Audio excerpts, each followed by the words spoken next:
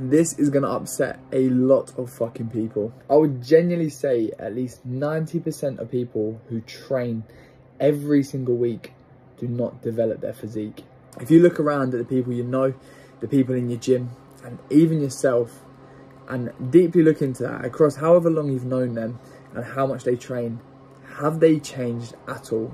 Is their physique any different? And this is not to knock off the mental benefits. Like, sometimes just going to that gym is so fucking good for your mental health, so big up yourself for that. But this is strictly regarding physique development. Something that people don't understand is physique development requires so much intention. If you turn up to the gym 5 days a week, like, brilliant, you're thinking, yeah, this is great, you have a little protein shake here and there, maybe even take some creatine, this does not mean you're progressing. Truth is, this journey requires you to be moving with intention every single week, to know exactly what the goal is, and then your variables, so your diet, your supplements, your training, to be structured around that goal, not just turning up and hoping for the best. And the best analogy you can use for this is if you got into a car, if you do not know the destination and you don't know the turns that you're taking, regardless of how long you drive, if you're fucking driving non-stop for 5 years, you're not going to get to that destination. You need to know the turns to take. You need to know when you need to pull back. You need to know what the car needs to be fueled with. You need to have so much accuracy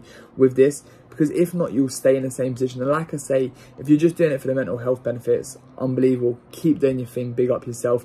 Doing it for discipline, amazing. Keep doing your thing. But this is for people who are looking for physique development.